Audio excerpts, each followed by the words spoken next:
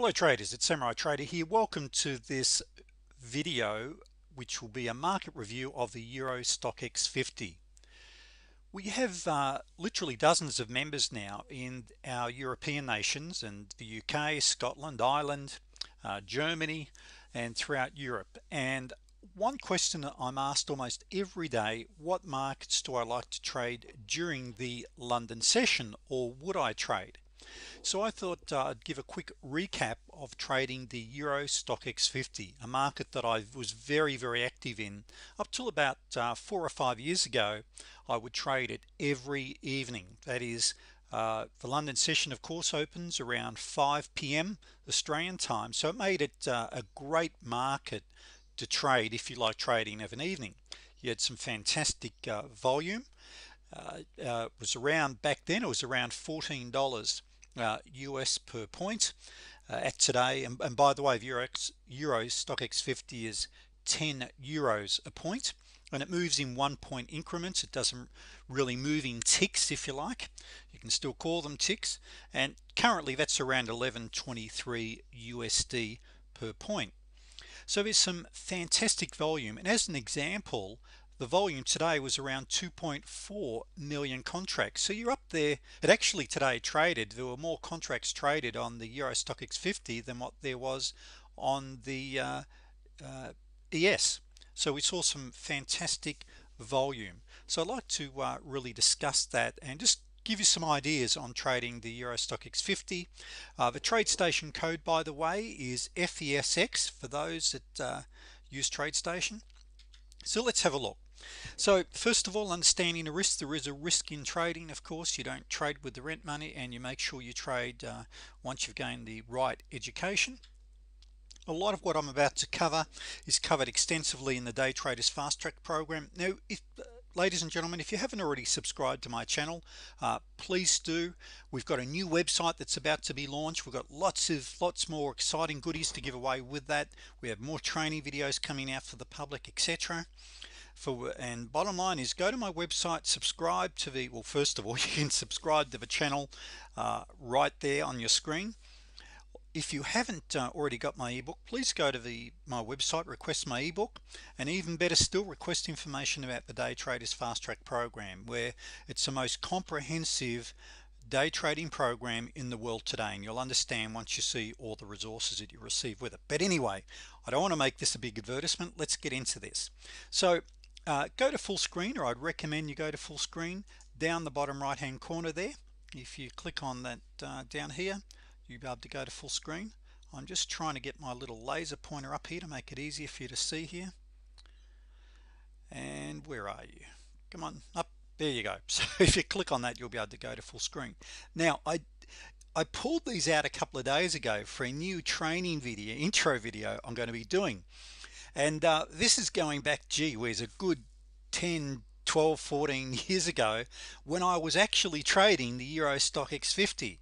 And as I mentioned, it's a great market. I would trade every evening. And in actual fact, you can see one of my daughters there. I have, by the way, I got 4 girls, 3 boys, and 13 grandchildren. So this is going back a fair way, and you can even see down on the bottom right hand corner there, so this is good 14 years ago, or whatever it is, I can't remember exactly. I'd print my charts out, I'd have them on the board, but we can see the trading home. I just had a winning trade, and my daughter was on my shoulders there. We were celebrating. But I do want to show you one drawback with trading. Now this is me pretty much about now, and you can see it's made me go gray. So one pullback of trading, it will make you go gray over time.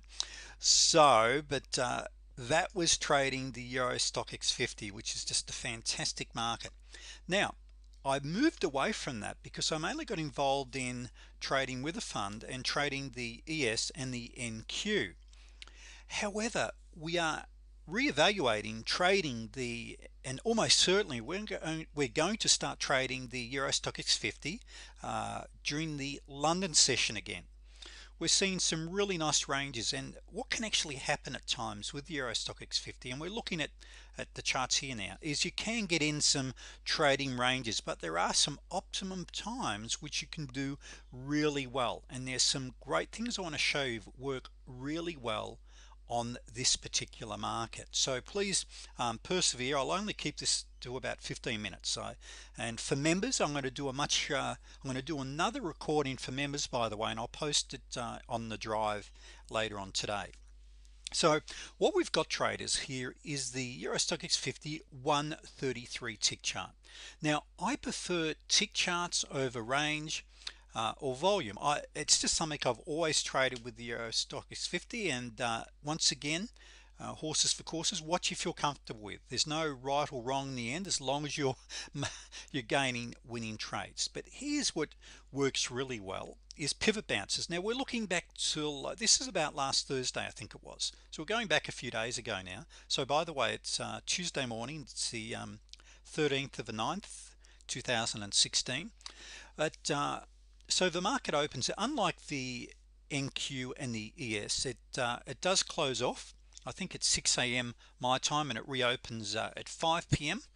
So it closes a little before the, if I remember correctly, I never traded it all night. Your volume starts to dry up a little bit, but it really fires up. So there's what I call the pre-open, the pre-market open in London. So it's open an hour before it really kicks off, and come 6 p.m. it really fires up. So you can still get some good trades. But for my members, you can see what you've got: your classic 34B, your 34B, you got your T1, look, you got T2, T2. But what I wanted to show you is you get some great pivot bounces, and in my opinion, your pivot bounces are better earlier in the evening or earlier in the day for our colleagues and our members that are in Europe than later in the day.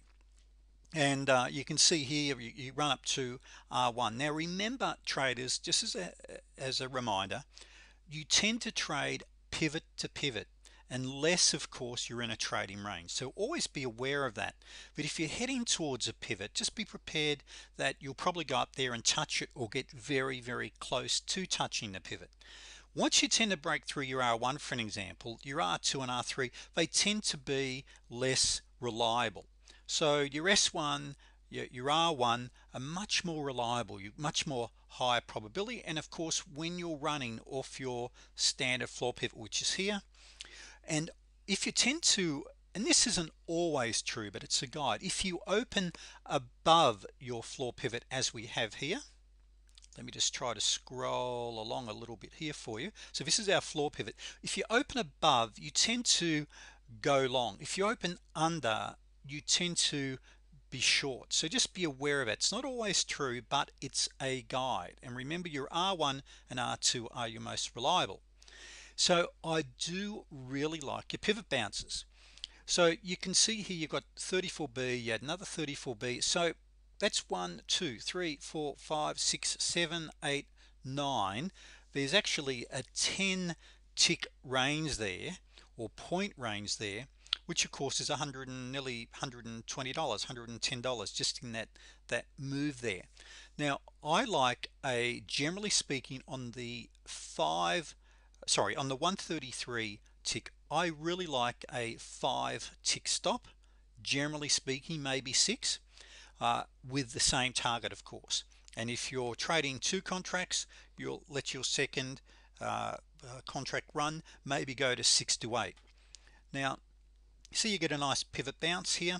Now remember, after you get a T20 as we've got here, your T20s and T20-1s tend to be your highest probability, or your best for a good run. But you can see here we're coming down and bouncing off the 89 here. Remember, follow the gold, follow your 34. Now on the right hand side, this is what I wanted to show you, is my anchor chart for this. So I've got a 133. Now I know a 133 isn't an exact fib number. Fib number I think is 144. I'll use a 133. And over here I have got a fib number here for the anchor chart, which is a 377. So approximately 3 times. So remember, the general theory as traders, if you have an entry here, you want to be referring over, and you can just see here, you want to be referring over to make sure that you are following the overall trade of your higher time frame, of your anchor chart, your AC, which we can see here is happening. Now we then we roll under, we get our 8 crosses under the 21, under the 34. We then get a little bounce off the 89. We come up and we reflect off the 34, and we look over onto our anchor chart, and what's happened, of course, we've had a total turnaround here. Now by the way, here you've also got a T3. You can see price separation, you get a really nice bounce. So moving right along, let's just have a look. So this is last week, and then we'll go and have a look at today where we saw some big volume. Now remember what I mentioned about pivots traders. You can see here we've went long, we bounced off the pivot. What did I mention? We tend to go down and head for next pivot.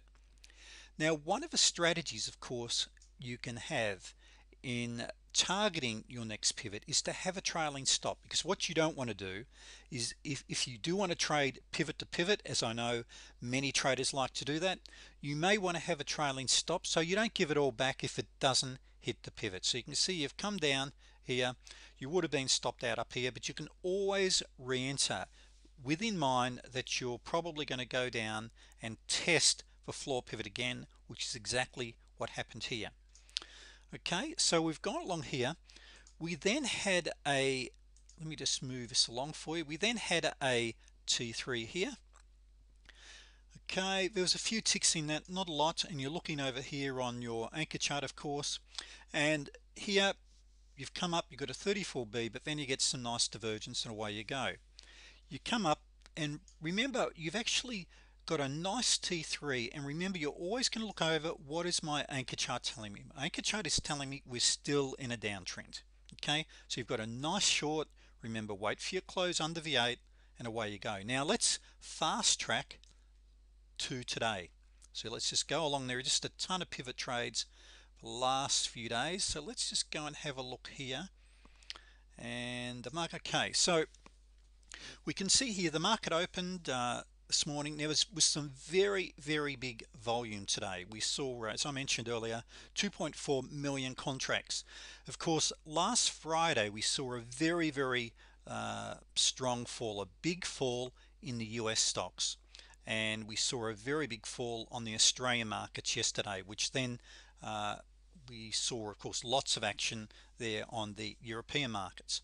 So you can see here we've opened up low. Now remember what I said, if you tend to open up under your floor pivot, it's a really good sign that potentially the market is going to fall. Not always true, but it's just a guide. So you can see here we opened up Tuesday morning, Monday evening I should say, which is of course Monday morning London, the follow-up after Friday's fall on Wall Street, and we gapped right down. In this particular case here, we didn't fill the gap. We've bounced around on the pivot here. Look at all of our EMAs telling us we're in a very strong downtrend. And if we just go back on our anchor chart, and you can see here we're heading down. Now, by the way, when we get gap downs, your overall trend direction can be skewed. It can be thrown out because you've had a big gap down after a weekend. So that your EMAs aren't, you just want to be more cautious.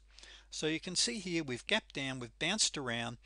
We then formed a nice little T7. Now remember traders, you know, I really like you've got also, by the way, you've got some nice divergence there. You've had some T1s. Now by the way, sorry, T2s. By the way, if you're after your 5 to 6 ticks, you've had that delivered on all of these, so you're already in the money, well and truly in the money. And if your target is 200 a day per contract, you're out and you're finished for the day here, all wrapped up within an hour and 10 minutes. So moving along, you get a T7 with trend. If you look over here, you can see everything's heading down, but as I said, you just want to be more cautious after a weekend. You can see here, let's just move along here. I want to show you, you had then another nice counter trend T7, and this is as good as a pivot bounce. And why did I put that up there last night? Okay, and here we've got why. Is that the pivot was only 2 or 3 ticks under this little double bottom, and so that's as good as a pivot bounce. So remember, traders, when you get a T7, a double bottom or a double top on a pivot, okay, uh, I know I get a laugh out of some of you. That's where really you consider putting the farm on it. Okay, bet the farm, because you usually do really well on those trades. And by the way, traders, all jokes aside, remember the risk parameter rules. Ideally 0.5% per trade, maximum risk, no matter how high probability your trade is, of 2%. So moving along, we had our nice little T7, and you're looking over and on your anchor chart, and it's just playing up a little bit right now on there.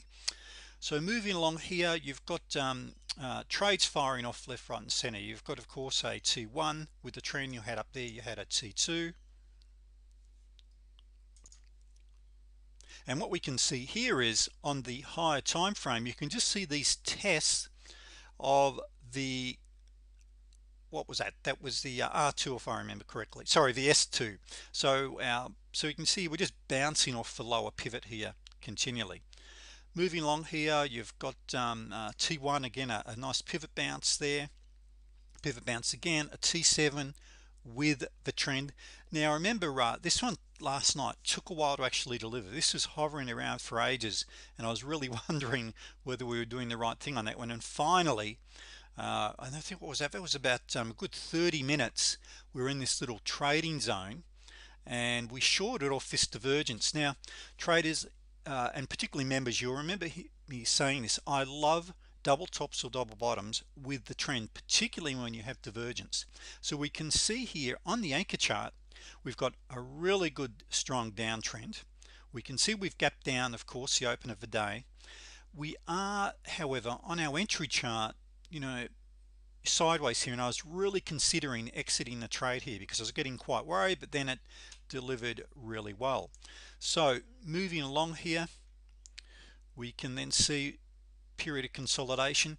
Now when you start to get what I call these flat bottoms or flat tops, this is where you want to just be, these are really good little areas of support and resistance you want to be aware of. And you can see here all of these. Now this doesn't look like much of a move, by the way, but when you've got these, and let's just go to the anchor chart. So you're looking at this thinking, okay, what do I do here? You can see here it looks like we're in an uptrend. We can see our 89, our 34, our 21, our 8's all trending up, but look over onto your anchor chart and then you get an 89B. Okay, so just a bit of a signal. Now remember, you're using your anchor chart for trend direction, not for trade entries, but for trend direction. And we can see here we've still technically got a downtrend here. So I've covered a lot of information here, traders, in this, and we can see here we go up there almost to pivot bounce. Finally we break through. Then later in the day, I've probably mentioned, I think I mentioned earlier, your pivot bounces tend to become less reliable. But you can see here we formed a, what have we got there? We've got a T7 with the trend again. Okay, you've got a 200B, and this is the, on the 200B here, you've got a T7, virtually that double bottom, which members we've spoken about previously, your 89B. And then of course we're heading towards the end of the, whoops, let me just drop this down for you, the close of the New York session. So traders, that hopefully is giving you a little bit of a rundown or a taste of the potential there of the Euro STOXX 50. So if you're an early riser in the US, a very early riser, the Euro STOXX 50 is a fantastic market. I mentioned earlier I really like tick charts. Now one thing also with that, if the market is slow, I like also the 89 tick. So the 133 will be your staple tick chart you would use. Maybe if you really are into fib numbers, maybe you want to jump up to 144.